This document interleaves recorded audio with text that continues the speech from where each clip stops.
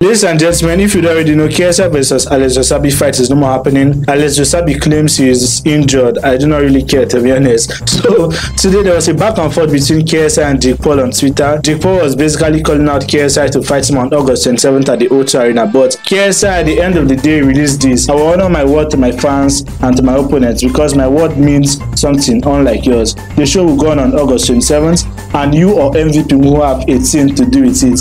Enjoy your night out, buddy, Jake Paul." So I understand why KSI released this, and KSI earlier in the tweet already said what you didn't know is that we actually contacted another fighter in case you guys pulled something like this. So KSI is also going to be fighting on August 27th beside Alex Josabi no more fighting. He's going to be fighting as the main event on August 27th. Jake Paul, I'm very sorry, this time you can't fight KSI. KSI also said he wants him and Jake Paul fight to be a very big fight, like a fight that they can actually host in Wembley Stadium, one of the biggest stadiums in England. So like this is the most anticipated YouTube boxing fight. This banter has been going on for like the past 3 years, so this is not a fight you can just rush into. So Jake Paul finally replied, "This is officially the biggest dog of all time."